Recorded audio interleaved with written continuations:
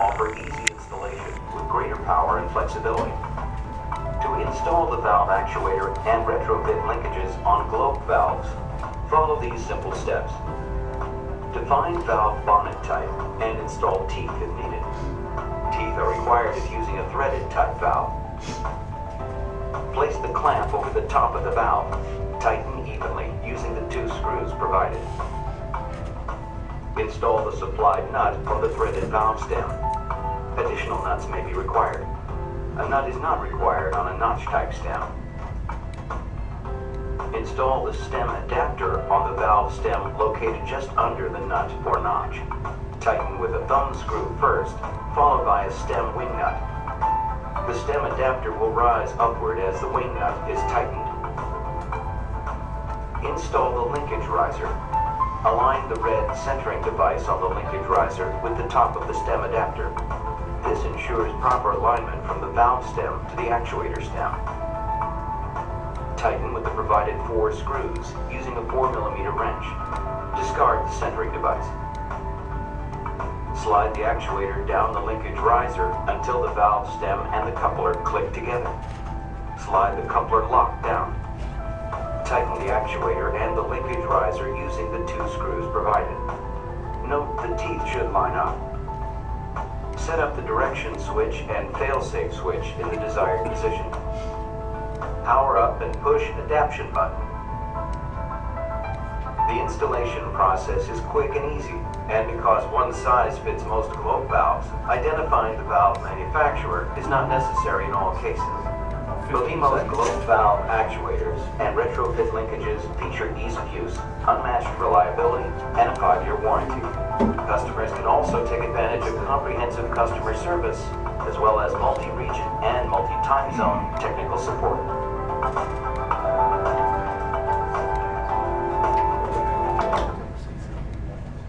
So just a couple comments about that. One, they talked about the 4mm wrench.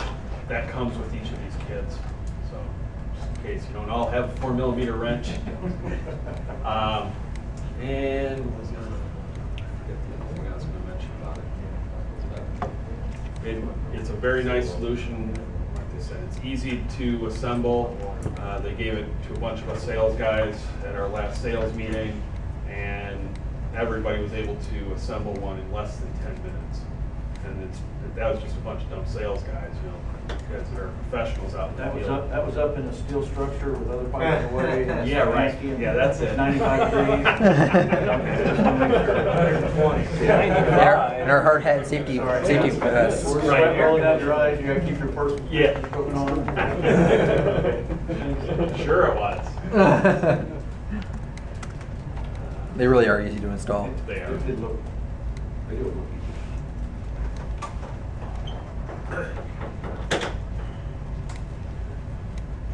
Do you have any of you work on rooftop units with economizers?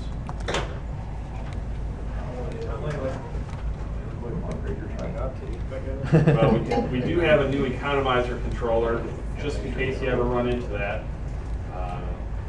Video here on that. It's called the Zip Economizer. Before I started, was everybody able to hear that when I was playing it? I'm Darryl DeAngelis, and I'm here to talk about Belimo's new Zip Economizer. Well, the Belimo Zip Economizer is developed with energy codes in mind, and it's also developed to be user-friendly for the technician. You don't have to worry, because whatever is plugged in, the menu is configured exactly for what is plugged in. The Zip Economizer has unique features, such as a patented setup. The patented setup allows the user to enter a zip code. By entering the zip code, it automatically sets the climate zone and a high limit changeover for the economizing situation. This maximizes the energy capability of the economizer. It also has easy to read automotive display, which allows it to be used in very extreme conditions that you find on rooftops. It also has plug and play. The plug and play allows the user to automatically set the menu structure based on what's attached to it. So it makes it very easy to set it up. In addition, it has onboard information. So you don't need to use a manual because you push the button and it tells you more about how to set the product up and also the alarm. Additionally, we have the acceptance test. With acceptance test, it allows you to commission the unit to verify everything is properly working within the economizer and the rooftop unit. In addition to that, there's a manual mode. The manual mode allows the user to override certain functions for service capabilities. And we also have fault detection and diagnosis. You're able to identify problems. The user can find out through our remote alarm output of a problem that exists and call the service tech to have it fixed right away. And we have a modular design. Our modular design allows for future growth of the unit in the same platform. So we're going to come up with more energy savings features in the future. In short, the Zip Economizer provides fast route to reliable energy savings. To get more information on the Zip Economizer, please visit us at zipeconomizer.com.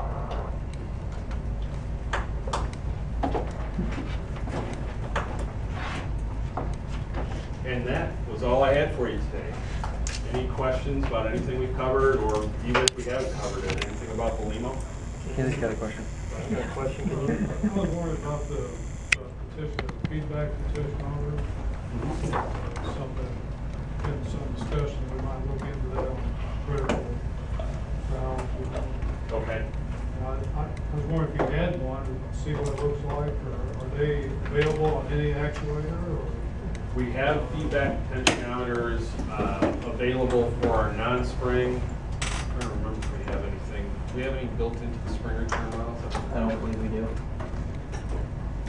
On page 5-10 in this book, it's in the accessories.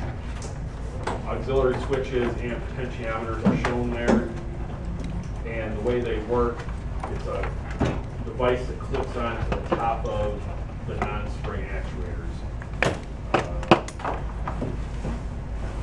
Yeah, I don't see any for the any potentiometers for the spring return models, only the non-spring.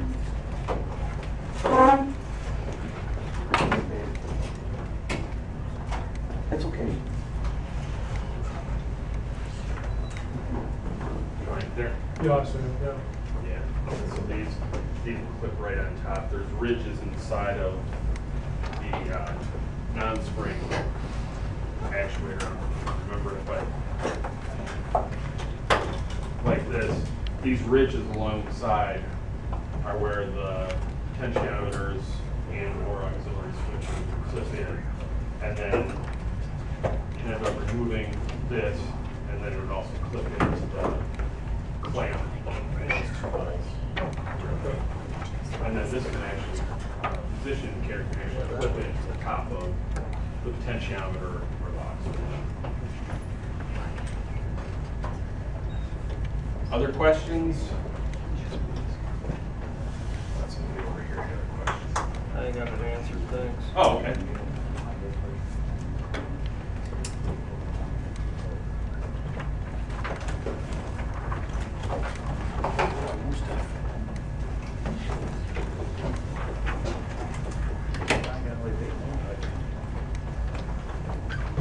As I mentioned earlier, I'm always willing to do classes here at Jackson. If you've got a group of people that are interested in one particular product of ours, I'm also welcome, more than willing to come to your facility and talk about that as well. Don't forget the evaluation forms. We're also going to have a little drawing for a little giveaway here.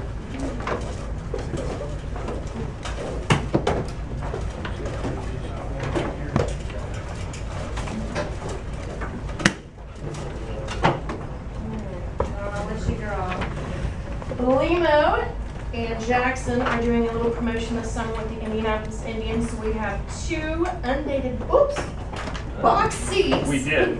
We did until I threw them. These are box seats. They are undated, so you guys can go to any of the home games. You just need to take these tickets to the ticket office there at Victory Field to redeem them for whichever night you want to go. So the winner is Bud from IPY.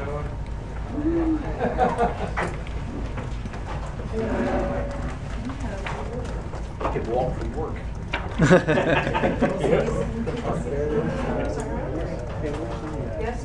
Hey, Don, Yes. does Zip have CO capability? It does. We don't have a CO2 sensor ourselves, but it does have that capability with its internet.